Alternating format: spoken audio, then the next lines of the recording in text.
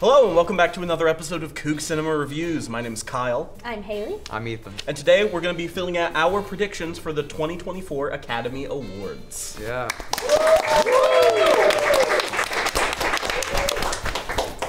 Alright, so first category, let's talk about Best Actor in a Leading Role. The obvious Oscar favorite is Cillian Murphy, Oppenheimer. But I have to say that my personal, quiet favorite, I think, is Paul Giamatti's performance in The Holdovers. It was just a very slow, subtle build throughout the entire film, which I just kind of personally loved. But obviously, Oppenheimer is, the big one for the Academy. Yeah, I mean, it's been a tough race between Giamatti and Murphy. I do think, however, with Cillian Murphy winning the SAG Award, I think he's going to be the one who ends up taking it. Those are definitely my two favorite performances. And, Giamatti was creeping up there, but I think I'm going to lock in Cillian Murphy myself. Yeah. I mean, I think Paul Giamatti was amazing in the role, but I think Cillian Murphy's just the more obvious choice. It's the one I picked. How about we shift over to the other side of the aisle, actress in a leading role. Ethan, where do you see this? My personal thing is Lily Gladstone. I think that's just a good choice. For me, she was the best one. I know some people are saying Emma Stone. I think she was good in Poor Things, but I think Lily Gladstone, even though she wasn't the main focus of the movie, she kind of was at the same time, and she was just a good actress, I've heard the same thing about Emma Stone and Lily Gladstone being the top two. I feel like Emma Stone's performance in Poor Things was more she had to be able to build the character over time, but I feel like Lily Gladstone, you had to be able to give a really strong performance consistently throughout the entire movie and be that strong force kind of pushing it through, and I feel like to be able to do that throughout the entire film is what makes her such a great actress. Yeah, I mean, it's close for me as well between those two. I do think I am going to be going with Lily Gladstone, however. Lily Gladstone is the more subtle performance, which I really like as a winning performance. I think Lily Gladstone is going to end up clutching it. Okay, let's go ahead and, why don't we just blast through the other two acting categories. Let's blast it. Actor in a supporting role and actress in a supporting role. Where do you guys see this going? I think it's, me personally, I think it's pretty clear who's winning in each of these categories. Who would that be? Ryan Gosling. Yes, I agree. No. I think him as Ken, it was just fantastic, I think Ryan Gosling was good. I think all of the supporting actor nominations are great. However, the one I'm gonna go with, and is also my personal pick, is Robert Downey Jr. He's been sweeping all of the awards. There's no doubt that this is going to anyone else in my mind. It has to be Robert Downey Jr. That's just the one that I have my money on. I feel like it's well deserved, and also just throughout the entire performance that he gave, he had to be able to be a foe, but also relatable and understandable throughout the entire movie. And so props to that. Ryan Gosling, same thing, I guess. He had to be the foe, but it's not the same. Robert Downey Jr.'s performance was just on another level. And then what were we talking about? Actress? For me, it's Divine Joy Randolph in The Holdovers. Yeah, it has to be her. It was a wonderful performance for me. Yeah, I agree. Divine Joy Randolph has got it locked up, and deservedly so, in my mind. She just brought such a warm energy to the movie, and I feel like without her, the movie wouldn't have been what it was. Without her, the film would be inconceivably worse, in my mind. How about we move to animated feature film? This is an interesting one. Ethan, what are your thoughts? I gotta go The Boy and the Heron. Boy and the Heron. I think it's either between Across the Spider-Verse or The Boy and the Heron, but I think just The Boy and the Heron got it, I think. It's Miyazaki, and I feel like the Oscars just like that. It's interesting because at the beginning of the year, I really thought it would be a lock for Spider-Verse. But we've been seeing The Boy and the Heron win more awards and keep this competitive. So I think I'm actually also gonna go with The Boy and the Heron, go with the upset. Okay, I'm gonna start an argument then. I'll want do the other side. You're good, you're good. Elemental it is! No, okay, Across the Spider-Verse, I think it was a technical masterpiece. Watching it, clip with the breaking down, and then with, I forgot his name, but the punk character that took 3 years. Yeah, for him to have to, for them to create him, over all those years, for, all the individual shots, that's so impressive, technically. And I understand that, The Boy and the Heron, I love Miyazaki, 100%, But just for me, like watching Spider-Verse was like a completely it was a very immersive experience, like for animation. Yeah, and I personally prefer Spider-Verse to The Boy and the Heron, and it's close. It's very close for me. But I think Boy and the Heron is going to end up taking the award, which I'm honestly happy with either of these. I'm good with either. They both deserve it. They're both great. What about best cinematography? I'm between Killers of the Flower Moon and Oppenheimer. I think both were just really well made. I think Oppenheimer had a lot of good shots. And I think if getting into directing, I'd say Christopher Nolan, he knows how to use a movie theater and how to like use this as a screen. But I have to lean to Killers of the Flower Moon. I just think those shots in it, I think just were better, I'd say.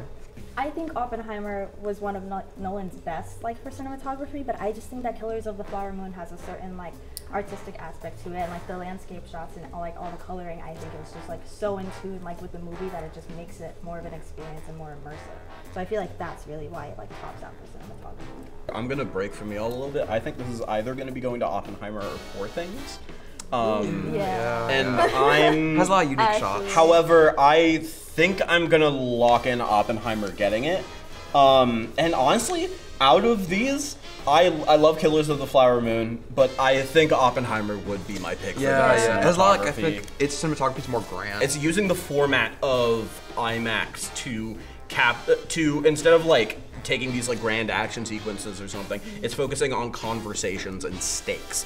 It really kind of grounds the movie, but also it makes it feel ethereal at the same time when combined with the excellent editing that's behind it.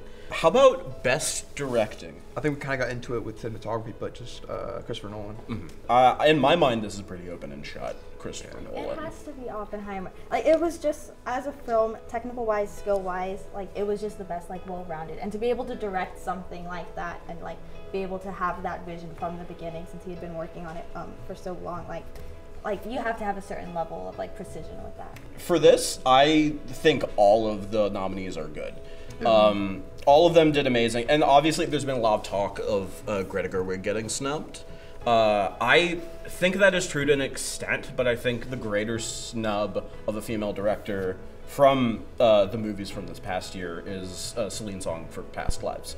Fantastically directed movie. I thought she was going to end up getting in, but Justine Triet got in for Anatomy of a Fall and Dead, which was also a very pleasant surprise. Let's do best costume design. This is one of the ones that I debate about a lot, because I feel like Poor Things had to be really like inventive with their costume design, because they were inventing like something new. Like everything had to be like fit for that like aesthetic. But Barbie, they had to be able to like fit, like every single person had to be completely dressed up and completely accessorized so that they would like fit in the world that they were presenting. But also Killers of the Flower Moon, they had to get all the costuming just right, because otherwise it takes you like out of that world and it makes it just seem less realistic. While I do think the inventive work done in Poor Things is more impressive than recreating work that's already been done for a line of dolls, the costuming in Barbie is still stunning. I'm definitely leaning towards Barbie. I think with all of the nominations, except for kind of Poor Things, was Killers of the Flower Moon, Napoleon, and Oppenheimer. They're very set costumes, like for a certain time period. But with Poor Things, it kind of has that as well, but it's very, like you said, inventive with some of its costumes. And then Barbie, it just had to take the Barbie dresses and make them actually in real life. I think it's the most colorful and more standout costumes. You know? What about film editing? I was thinking either Killers, Oppenheimer, Poor Things. I think either of those three can get it. I think Oppenheimer, of course, it's been winning a lot of awards, so I think that has a good chance. I prefer the editing in Killers of the Flower Moon over all of these. I think the fact that the movie is as long as it is and does not feel that way, I think is a testament to Thelma Schumacher's editing skills. One of the best in the game, for sure. However, I don't think it's going to end up winning. I think it's going to be Oppenheimer. Let's move on to international feature film. What do we think is winning out of these? I've only seen one of them on the list. Only seen one of them? That was Zone of Interest. That's fair. Yeah. It is nominated for Best Picture. It is. It's good. It's good. I think I am just going to lock in Zone of Interest simply because it is nominated for Best Picture. I'm going to say Zone of Interest. I've seen Societies of Snow and Zone of Interest, and those are the only two that I can really speak on. But the sound work for Zone of Interest, which I will speak on later, was amazing. and the way that they were able to just portray it was just so impressive. They kept the humanity while still making it extremely disturbing. So I just personally love Zone of Interest, so that's the one I'm going for. Awesome. How about Best Original Score? I feel like Oppenheimer, like so much of the film itself is the score and the way it builds and works into the story. And then even like those moments of like subtle silence are like really nice. But I really enjoy like the subtlety of like the background noises of Killers of the Flower Moon. Like it doesn't overtake the story, but it just kind of keeps it consistent throughout the entire film that you're in this world and you're in this different time. Yeah, Ludwig Göransson's score in Oppenheimer, I think, is a massive achievement. It's the only one of these that I've really been listening to, like outside of watching the film. You like walk class with it? Yeah, and I think I actually haven't walked to class with it. That's kind of funny. I might do that, but I'm gonna go with Oppenheimer here. It's just I think the score it's very good with building up. You know, I feel like the whole movie it was building up, and the score just kind of just building up every scene. I think it's just it helped it, you know, the score helped the movie. It pairs with the editing extremely well, helping things flow, especially with like the non-linear structure of it. Just quick little shout out to Poor Things score, just because I really like the way like the tuning sound that like is just consistent throughout it. It was just really satisfying to my ear, and it just fit perfectly in like the kind of weird world. I was like, yeah, that's what that sounds like. Yeah. It was quirky. You know? Yeah, It's quirky, it was like, different. It's a little funky, but it's okay. All right, how about Best Sound? You mentioned this category earlier. What are your thoughts? Okay, so Oppenheimer is obviously a favorite, and I know it's beautiful, but I have a personal attachment to the Zone of Interest just because watching it for the first time, I didn't know exactly what to expect going in, and I hadn't really read anything about it. And so for the entire film to kind of have this just like eerie tone of like the sound of like disturbing noises in the background just constantly reminding you of like where you are, like that was such an experience for me as like a watcher, and it kind of changed like the way I saw things. It's like an entirely new way to view it, and I think for the sound to be that important to the actual plot is what makes it like a best sound, like award winner, like deservedly. I think Oppenheimer was kind of a front runner for this race for a long time, but I think this is one that they aren't going to end up getting. I am also going with the Zone of Interest. I'm not sure if Maestro should be on here. I'm a bit of a Maestro hater, if you can't tell. It's I thought, Oscar bait. well, yeah, I thought it was like it was fine, but it's like a music biopic that they always seem to go for. I was an Elvis hater last year. This year I'm a Maestro hater. I think it's definitely the worst of the Best Picture nominees, which we will get to. Oppenheimer is Zone of Interest. My bad. But I think they both have it for different reasons.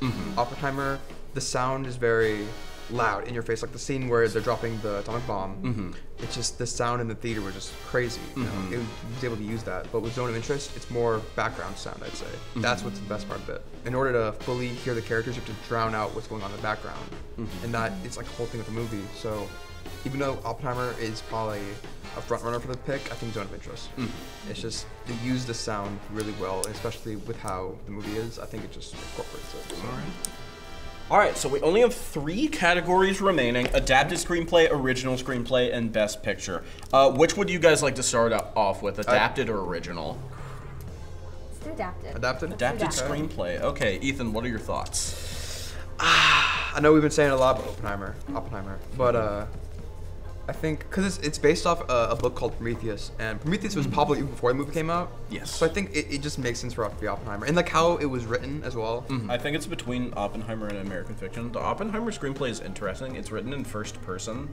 Christopher Nolan's a weirdo, man. Yeah, How does he do it? And that the book you mentioned, Prometheus, American Prometheus, it did exist before the movie was written and everything. It was actually gifted to Christopher Nolan on the set of Tenet by Robert Pattinson, and that's how the movie ended up getting made. And if you didn't know that, now you know that. Yes, the best things can come from the worst things. But I don't think Oppenheimer is going to win this, actually. I think this is going to American Fiction. Looking at other awards, American Fiction has been winning adapted screenplay more and more. So I think that trend is going to carry into the Oscars. Ooh, now you have me rooting for American Fiction, because American Fiction was like my second runner-up option. But now you know what, you have a point. I'm gonna put my vote down for American Fiction because Jeffrey Wright did a wonderful performance, and that story, he told the line between comedic and super serious the entire time, and it was wonderful. So I'm gonna put my vote down for that one. I'm rooting for you, Jeffrey Wright. Original screenplay. Where do we think this is going? I am a Past Lives defender. I love Past Lives. It was beautiful. Celine deserves the world. I'm rooting for it 110%. Past Lives deserves it. I concur. You concur? I concur. Interesting.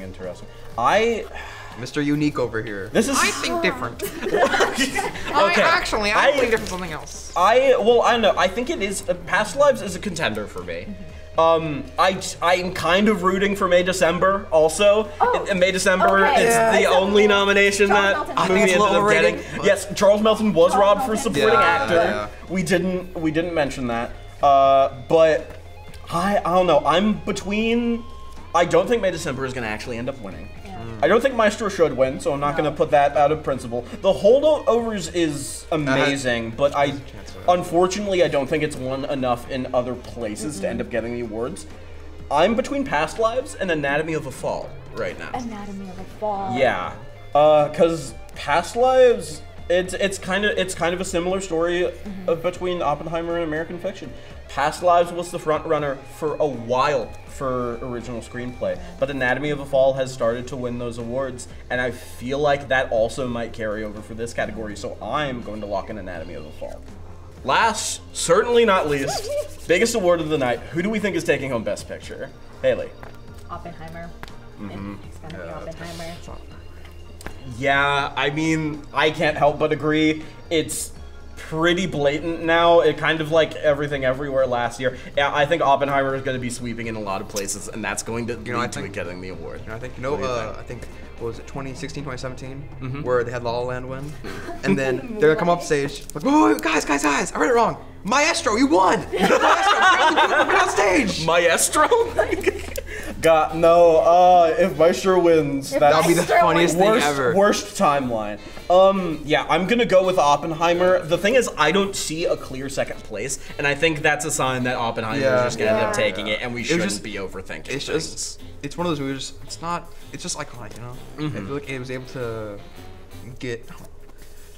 You could attribute to it for being like the Barbieheimer thing, but Oppenheimer just makes the most sense. It was the best picture, I'd say. Yeah, it's also like it did surprisingly well. Like, it was a full blockbuster in the summer, and it ended up earning $1 billion, which is crazy for a 3-hour biopic to do. So yeah, I think it is a huge achievement. It's probably my favorite Christopher Nolan movie, and it's my favorite movie that came out this year. So it's my pick, and it's also what I'm gonna be putting down. Yeah. No. I feel like Oppenheimer is one of those films that just deserves it.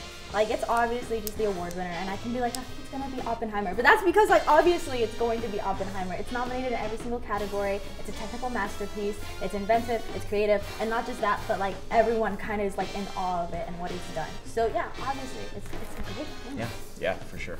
So those are our Oscars opinions. Make sure to comment your predictions down below. Thank you all for watching another episode of Coog Cinema Reviews. I'm Kyle. I'm Haley. I'm Ethan. And we'll see you next time.